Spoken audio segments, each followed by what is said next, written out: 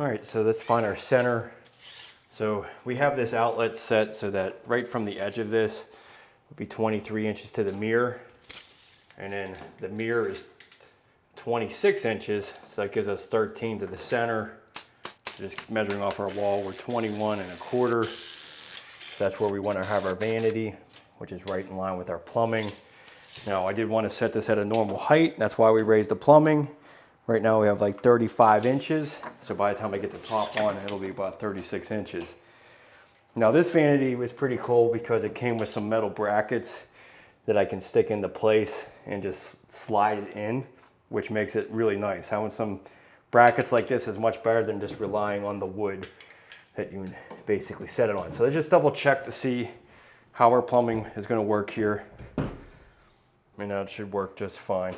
We're a little bit off to the corner there, but that'll be totally sufficient. So we'll get our water supplies on.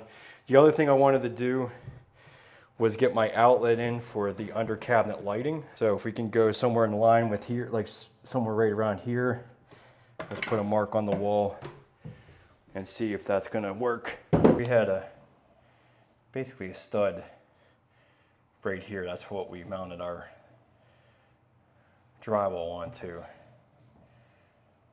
So if we just put that outlet right in line with that, we should be good. And we can be able to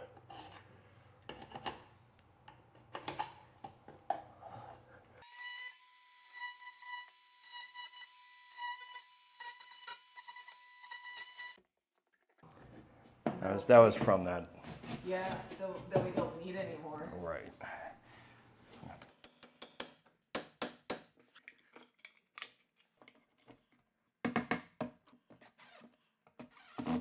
Have these little tabs that flip up and then just basically pinches it right to the drywall. So they're pretty nice, great for adding on things like this. Now we're just gonna put a regular outlet, and this will be switch controlled from our light switches. Neutral.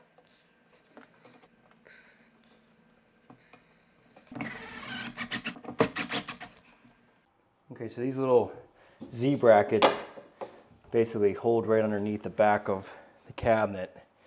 So let's just try to determine how far down from the top of where we want to set our top to the back of this is. So looking at this, we're about 6 5/16. And we're just gonna put them basically kind of even right in here in the middle, 7 inches. So 6 5/16.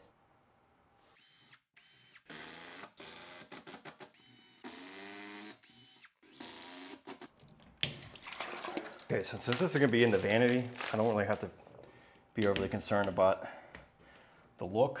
So I can just use some PEX angle stops.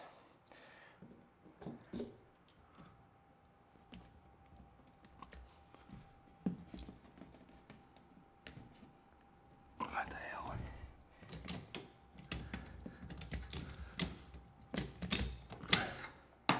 That's not gonna let me crimp it.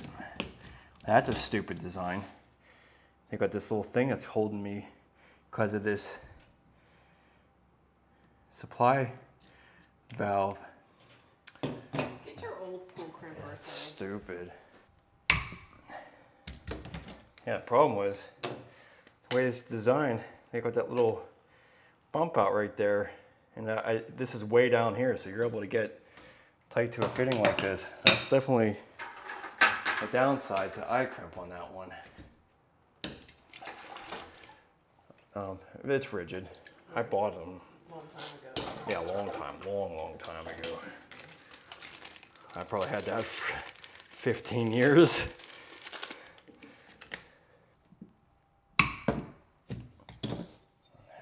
Double check things. That could be pushed back. All right. That's fine. You don't want this footage? No, I don't want that footage. Captivating. Yeah, let's just end it here. Okay, so now I'll go ahead and set our vanity. Make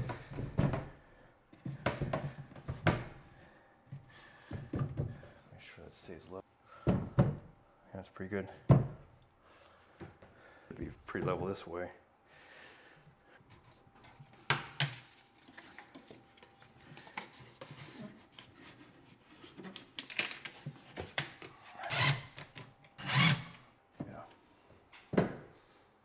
Yeah, looks good. So we'll get our under cabinet lighting in first before putting the top on. All right, so I got this little kit. It actually comes with a switch. So this is like, you know, if you wanted to have a switch on your, I mean, you wouldn't be able to really use it, function it right here in this situation, but this is more for like real under cabinet lighting in your kitchen. And you could just, but we're not gonna be using the switch since we're gonna have a switch on the wall. But these little LED strips, it's amazing how inexpensive they became. They're 16-foot long, and it was like $17. So as you can see, I have the plug outlet here, and then this is just gonna plug right into our LED strip. So things have gotten a lot more affordable these days with this stuff. It's unbelievable.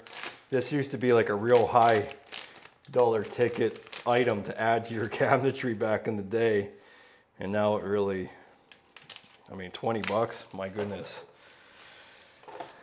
So basically, this is 16 foot. We obviously only need 28 inches.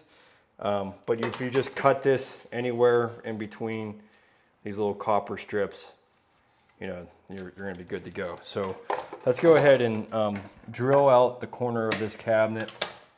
And basically we're just gonna fish it up to be able to plug in our adapter.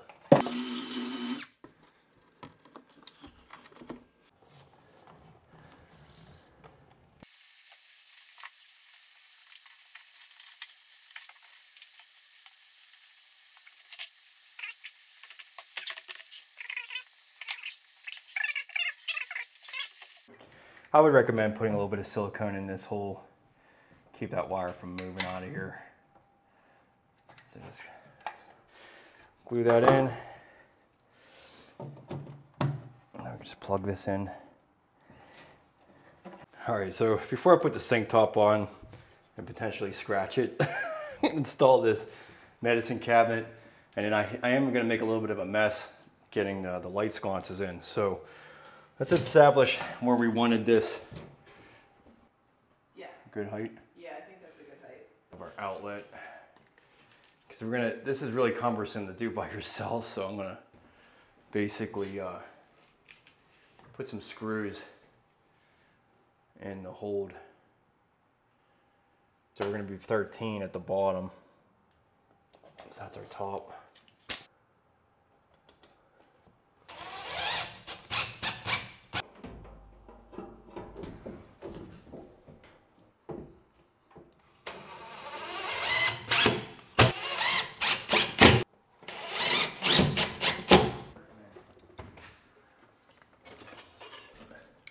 I'm not gonna fight it this much. I'm gonna take. Yeah, I was gonna say you should take the mirror down.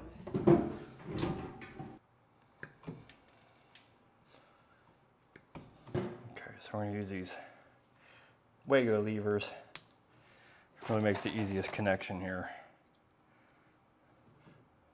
So the only thing you want to really pay attention to here is whether you can see the copper on the other side of the lever. Pull on these, make sure that they're well connected, but this is really simplifies the installation. And what I'm going to be using, this is like a data entry cable outlet. So I'm just going to fish this wire right through here. That's the only thing I could think that would make a lot of sense to make this connection. Because you need to have access to this connection. You can't just bury it in the wall. But these are great for stranded wires. Again, just pull on them, make sure that they're connected well. And that really makes it easy to do. And then we'll stuff this wire into the box once we get to that. And then this just has a little cover plate that allows you to connect this to.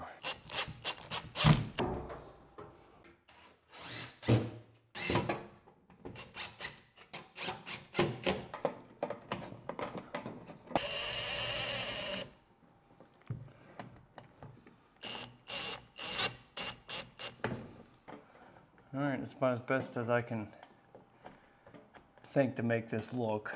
It's kind of a little weird of a scenario with it coming out of the box like that, but that'll work. Do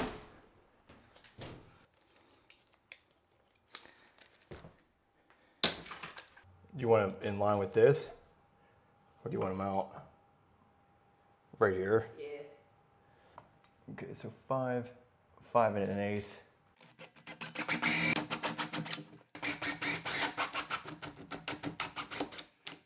Feed this wire over to this one. We should be able to find, here's our wire to our switch.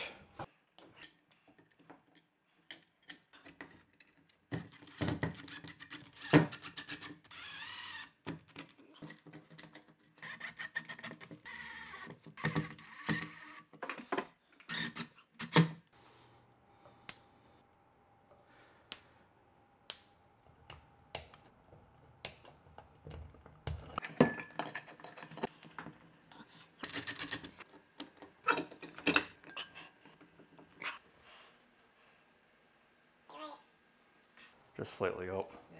Yeah, it does look pretty even. Yeah.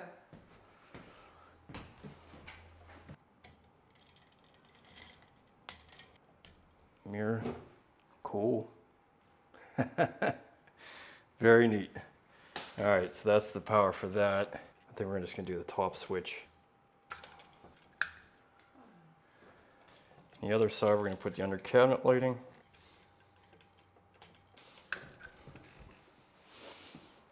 Yep, there we go. All right, so don't underestimate what it takes to actually wire all of this together. If you're getting all these types of different things into this electrical box, it's definitely going to take some time. It basically took me the whole day just to get this mirror set up, my overhead lighting, the switches, and the thermostat. I still don't have my plumbing connected yet, but we'll get that done tomorrow. So be patient and make sure that you charge enough to be able to allot an entire day getting all these things out, because a lot of this is just a matter of fussing around and coordinating with the customer and making sure that they're happy with how you're setting things. So we'll move on to the next, but it's really turning out beautifully. Absolutely love the under cabinet lighting. I think that's a really awesome touch to the whole thing, and just having a timer switch for the fan will keep the ventilation in here as well.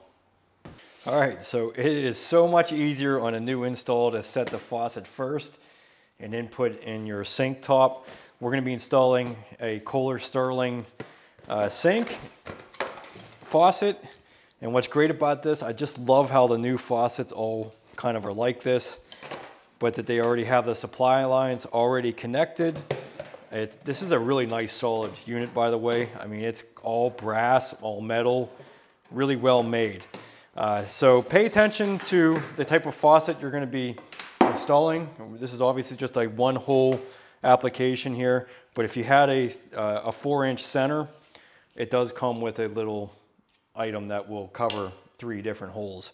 So you do have that ability. We're not going to use that because we don't have to on this one, but it's a very simple, basic installation. You simply just take your little washer that comes with this part, and then you have your 2 brackets. So just set this into place.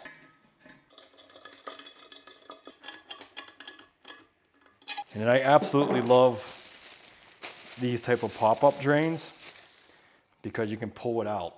So this just pops in and out, but it's just kind of more of like a friction installation. So if you ever got hair in it, you can pull it out, clean it off, and put it back into place. So that really makes it simple. The other thing about it is that it has a little rubber gasket, so you don't have to use any type of silicone. You just use the little rubber gasket to seal it. So make sure your beveled edge is pointing up. And that's really all there is to it. Just hand tighten that, you're good to go. Doesn't get much more simple than that. And again, you don't have to use any type of silicone. Everything's sealed with that rubber gasket. You're ready to go. Pretty cool.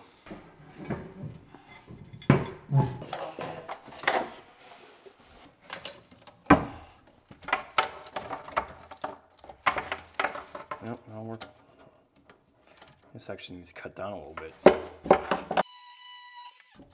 Okay.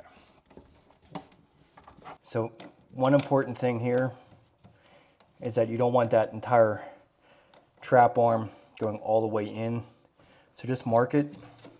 So you don't want to have that much going in there. You only need a couple inches going into the tube, because one thing is if you keep it going all the way in there, it'll be right up against the T and you can cause clogs. So make sure you cut this back a little bit.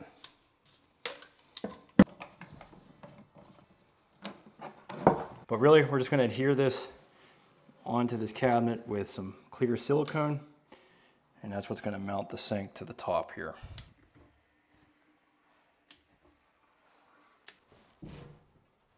So now we can just easily connect our trap.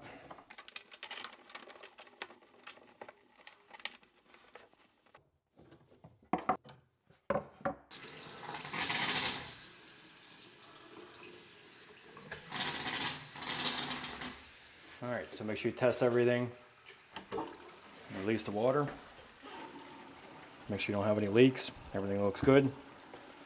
Very easy installation. Okay. All right, so that's it. Oh, you know what? We'll go ahead and caulk the back of this. That's always an area that gets kind of crummy. All right, so this might be the scariest caulking joint of the whole bathroom, because you're going to look at it every time that you use the sink, and this is a problematic area where grime and things can get. So I really am a big fan, even though it says window and door caulking, this is a polyurethane sealant, this OSI Quad Max. It's a very thick consistency, and since it's a poly type of sealant, it's going to in some ways be better than silicone. So I've been a big fan of this. I've been using it for a lot of things like this. But you have to be accurate with the amount that you put on and then how you tool it afterwards. Make sure that our tip is cut nice and clean. That's about a 3/16 inch gap. And we're gonna try to be as steady as possible coming across the back here.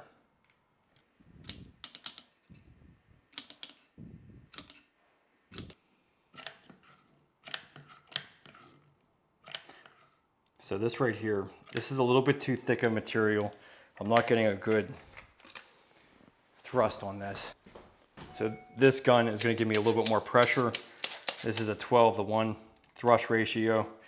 I'm just not getting quite enough thrust out of that. There we go. That's a lot more. I could be a lot more steady with a caulking gun that has the right thrust ratio. Well, we'll just wipe that off afterwards. But I'm going to use a little bit of caulkies. And then this little caulking tool has a whole bunch of different blades on it. We're going to go with the smallest one.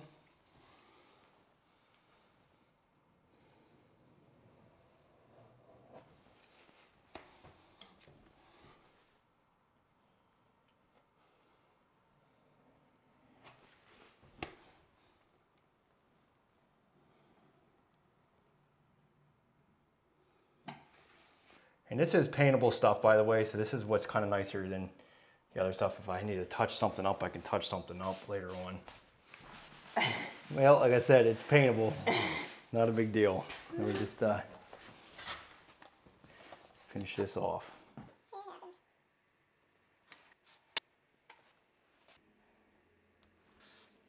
All right, we can touch that up. That's one thing about this.